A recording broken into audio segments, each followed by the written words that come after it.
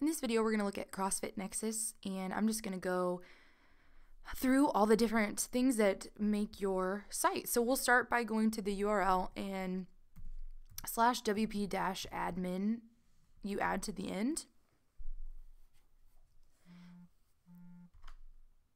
And then this is where we'll log in, and you'll get your own username and password.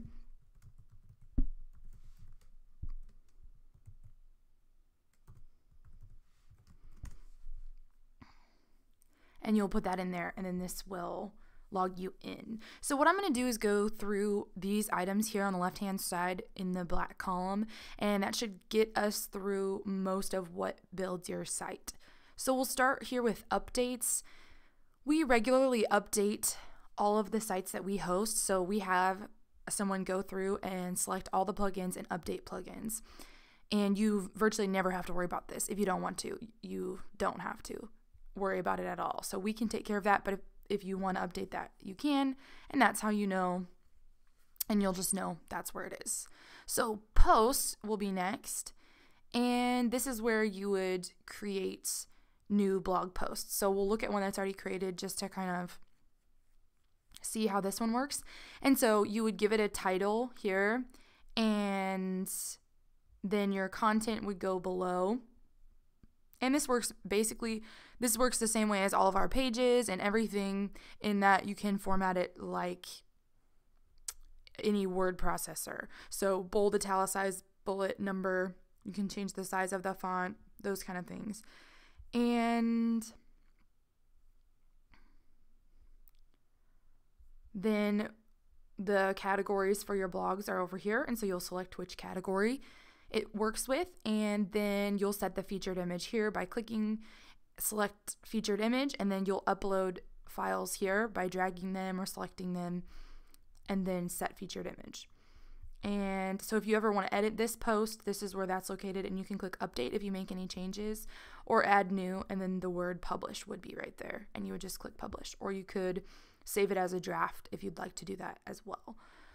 And those will just show up once they're published, and they'll show up in the right place. So, and you can hyperlink, kind of like you can see there's a hyperlink down here. So set up a time to meet. So then if you, whatever words you want to link, you would just click here, and then you can choose a page from your website. Click it, add a link, and then you can also remove it. Or you can copy and paste a URL to an external website if you'd like.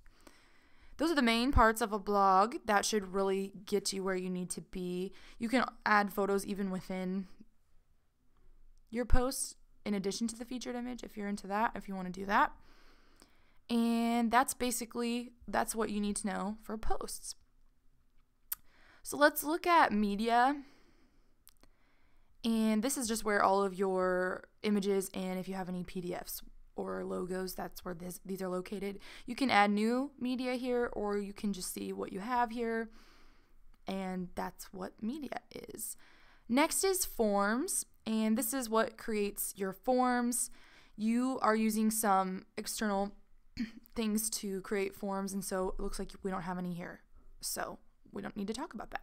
Pages. This is obviously going to be the pages that create your site, and all these different pages within your site. And so we'll look over the home page first, and then I'll kind of go through some of the other pages to show you how it works. So when you go into pages, these are all of them, and then you'll see this is the front page. So this is the very front page of your site, which was titled homepage. And it's in all these different sections. As you can see, they are in different sections. So it looks just like those sections when you get to this page as well. So you can see that it's in sections. So in the very first section, we have if you click this button here, you can see there is a title for this section, and that doesn't show up on your site. This is what shows up on the site, and right here is just short code for a Revolution slider, which we created, which creates this right here. So all there is short code on that page. And so then we've got our next section. We'll click this arrow so we can see it. And there's our wording for the nexus difference. And so you can see it's right there. And then if you click on it, not like that, but if you click on it here and format, it's formatted as white text. And if you keep scrolling down below, then we've got the picture that's in the background, and then there's a color overlay. So the background color, you can copy and paste this color code because it's the color as well as the transparency of that color and how deep it is and how much you can see through it. So it's just an overlay over the color and you can still kind of see the picture. So it looks super nice like that. So if you ever want to change out the picture, that's done here. You can change the color, that's done here. And then the rest of the stuff you don't really need to worry about because it's a full width section. And you probably won't be changing these things, but if you do want to change the wording, that's right there, and that's good to know. The next section is just a plain background with a button, and that's done right here by this is formatted as a button, and then it's hyperlinked to where you want it to go. And this is just a plain transparent background, it's just white, and a full width section as well. So nothing else you need to worry about there. And then all of these little sections there has been some code added to these. So if you change anything on these, it might change the way that your website looks. And so you'll just want to be sure you're careful with what you change. But if you do want to change the wording, that's pretty simple, pretty self-explanatory. And that's where these are all located. 1 out of 4, 2 out of 4. And then if you scroll down, you can see the background color, which you can copy and paste and use somewhere else if you want to use that same color code. And you can see it's 1/4 of a width of a section. And then also all of them are the same height. So that's where that is located. And like I said, you can kind of see by this title, which doesn't show up. That's just to help you when you're going back and looking through the site.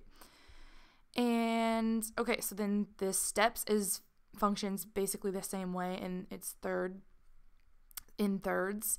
And so you've got some words, you've got a button hyperlinked, and you've got 1/3 section, and the height is 420. And so that's going to be the same on all 3 of those sections. But if you do want to change the wording on any of that stuff, you can see where that is. And then that's your whole page. This is in the footer, and I will show you where that is because it's on every page, but that's everything on the home page. So if you want to add more sections, basically my thought for you, my instruction for you would be you want to duplicate what you've already seen. So basically take a section, and if you want to create another section that looks just like this, all you'd have to do is look at how this one's done. And so copy the text exactly the same, format it as white text, put a picture in the background, copy and paste this color code, and then make sure everything here is set up exactly the same. And then you could have another section like that on your homepage. Obviously, you're happy with the way your homepage looks and you don't want anything else there, so that's totally fine too. That's just if you decide you want to add more to your homepage. That's where all that's located.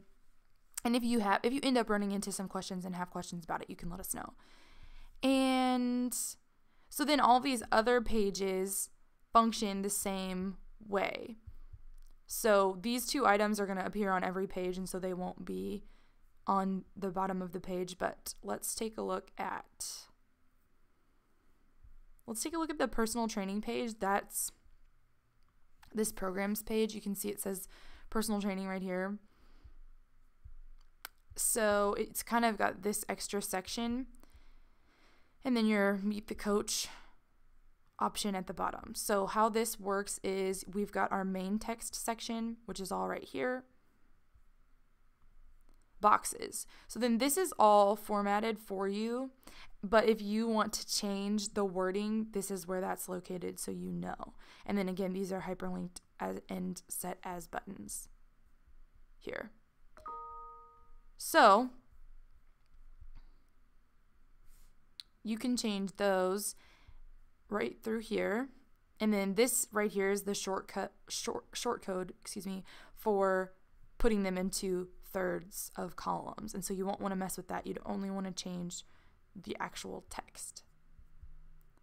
And then the meet the coach section here is, if you look at the visual side of the editor, visual and text, you can see we have the text here, and then you can see what it looks like. And then in the text side of the editor is where we copy and pasted that code.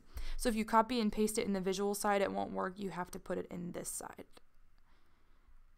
So if you end up making more things where you have those codes, then that's where that's located. And then each of those pages has a featured image up here, and that's changed and edited through here, just like your blog was. So basically every page works that way. Some have, so it looks like this is the same page as the personal training page, and some have sections and some don't. So this one's going to have 2 half-width sections. So this is the nutrition page. So let's just look at it.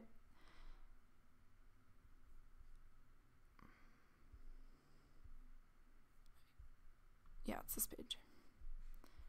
So nutrition services, you can see we've got the text and the picture within. You've got your featured image over here. The video description right here, and then again this stuff is formatted down here. There's not really any formatting other than a 1/2 width of section, and then it's set at 420. And then the video, this is the same thing with the text editor. You've got to put your embed code in the text side of the editor, not the visual, so that it will work. And then you can change the width of that video and the height of that video in pixels, or set it to 100%, which is what we have here. And then there is a background color. You can see that, and you can copy and paste it and get it from there. See that it's set at 50, and the height of the section is 420 because it matches. And then if we keep going, we've got the words and then the code for the Meet the Coach. So you've got that script right there from your Acuity scheduling. So that's where that can be changed and added. And again, that's done in the text side of the editor. So any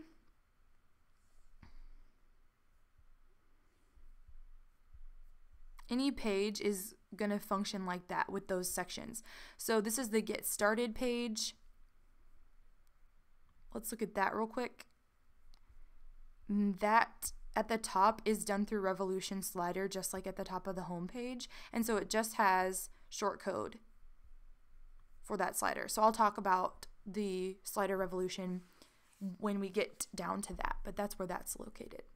So let's move on. I think that's really going to get you set up for pages and updating and changing things as you need. Comments are for blogs, and those are disabled right now. So there is no ability to comment on blogs unless if you want to change that, we can. So let's talk about staff members. Looks like we've got 2 separate sections here, and you can add more as you add staff and want to. And then this name here is just what helps you see who is who. And then if we scroll down here,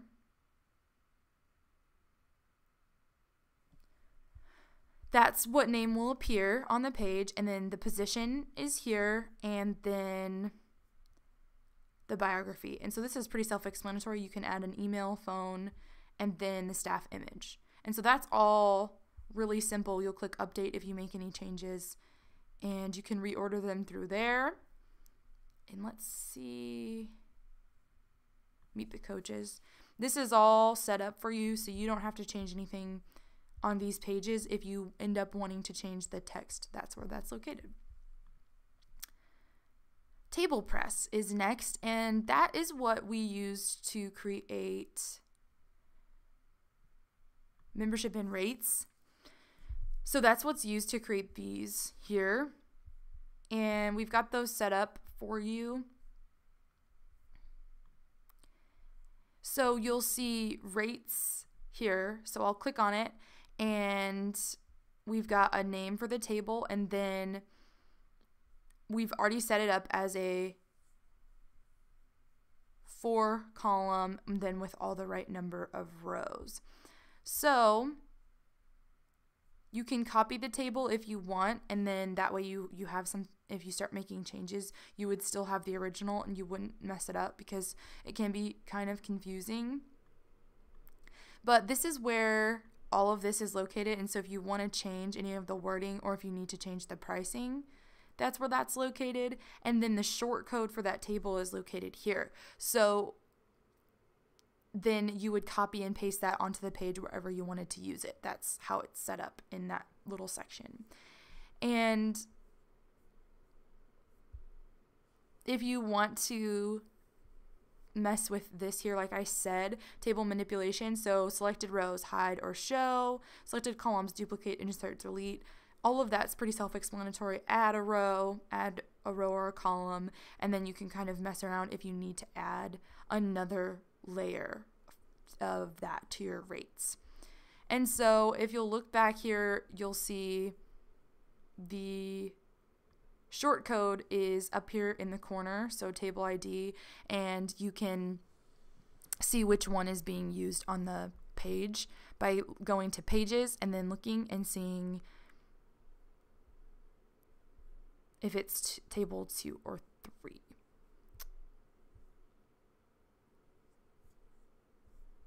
So that's the main things with tables. If you run into some questions, again, let us know. And that's the only place that that's used is on that page. But you can add a new table if you'd like, if you find that you need to do that, and always save your changes. Moving on, Genesis is the next thing here, and that is the WordPress theme for your site. Don't need to worry about anything there. Under appearance, we'll talk about a couple different things. Widgets and menus. So widgets we'll talk about first. This is kind of what creates the header and footer of your site and what's up at the top and bottom. So obviously there is a logo, that's the word, logo, and a menu at the top of your site, and then there's all of this stuff at the bottom. This ready to make a change, Google Map, your CrossFit logo, and another menu. So this is where your logo is located. If you need to change this out, you can, and then just make sure you link it to your website there. And then a navigation menu is just your homepage menu. Very simple. I'll show you how we add and remove things from the menu, but that's right there. Nothing in the sidebar. So in this footer, ready to make a change, that's where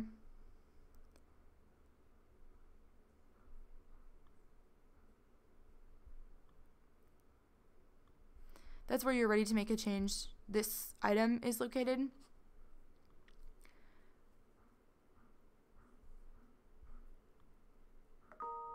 So this is the text there, and if you end up wanting to change the background of the picture, that's done through code, and if you end up wanting to change the style of that, you can let us know. And this is basically set up the same way. That's formatted as a button, and it's hyperlinked to the No Sweat intro, and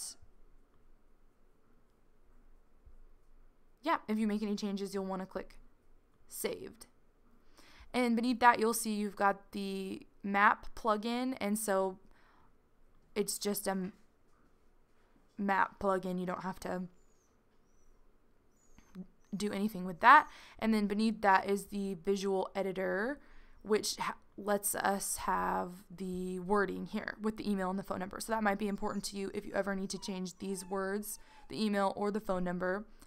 That's where that's located, and you'll just want to click saved if you change anything. And here is where your CrossFit logo is located, and then again the black in the background is done through code. So if you need to change that, that'd be something you might need some extra help with. And beneath that is your final navigation menu. And so basically the only things you might want to change are some of the text there. And so that shows you kind of how to do that. Next up would be menus. And under menus, everything's already in a great position for you. If you end up wanting to change things or move things around, you can change the navigation label here. You can remove the item. You can drag these to different places. You can make them sub-menu items. So whenever you create a page, it shows up over here. So you can either view all or search, look at what's most recent. If you just created the page, it'll show up right here. You'll select it and you'll click add to menu and it will show up over here. And I think that's all you have is pages as menu items. So there's nothing special or hard there. It's just if you create a new page, it's done through there. And then, like I said, you can drag these into different orders and then just click save. So underneath that, we have plugins. That's what all of these items are that I'm going through. They're plugins that were used to create your site. So nothing we need to talk about there. Under users, I don't want to make any changes. So under users, this is where your username and password is located. So in here, if you want to change your password, you would change it right here. And you just want to make sure it's very secure so that you don't compromise your site at all. So just make sure it's a really, really strong password. And you can also create a new profile, add a new user, and make a new administrator on there if you would like to. That's where that's located. Tools and settings and custom fields, SEO, not things we need to worry about or talk about. Duplicator was used to launch your site. Instagram feed we used initially, and I believe we took the Instagram feed off of your homepage, so that was a plugin that was installed that we're not using. So underneath that is Slider Revolution, and that's what is used to create those slides on the homepage as well as the Get Started page.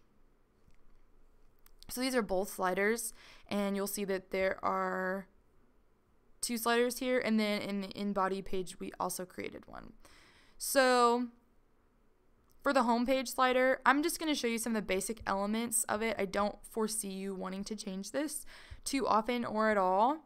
So if you want to change out this photo in the background, you can change it out through the media library by selecting a photo here, and you can put a new photo there if you would like to. And so this is using a static layer, so we'll click on this static layer here, and you can see it without the picture behind it, or you can see it with the picture behind it by clicking here and showing it on slide 1.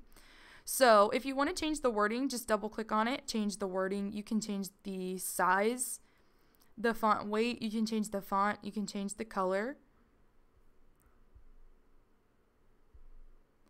And then this is going to have an action, and it's linking to the appropriate page. And then this is set so that it scrolls down to the rest of the site. And if you do change anything, you just need to go through each screen size and make sure that it fits within these borders and boundaries here. And then click save each time. You can also preview the slide to see if it looks how you want, if it'll load here. And you can see the animation and see and make sure everything fits. Okay. And animation is done by clicking on one of these items and changing the animation through here, and then you change how long it lasts by dragging these out. Again, I'm not going to go into too much detail. I don't foresee you changing a lot of these or changing them at all, really. I'm just kind of showing you where these items are so that you know. So if you want to change out the photo in the background, that's super easy. That can be done through here. And so like I said, you can change the text if you want to. And then these, if you want to change the text on these, you can change that as well. And then these are linking to the appropriate pages. And then they fit nicely within each screen size for you. And then this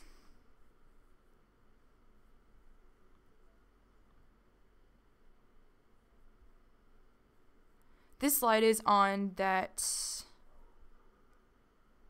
body fat scan page, so it's done so that it can be animated. That's the word I'm looking for. So that's animated for you. And if you look at slider settings, that's where you can get the short code from all of these.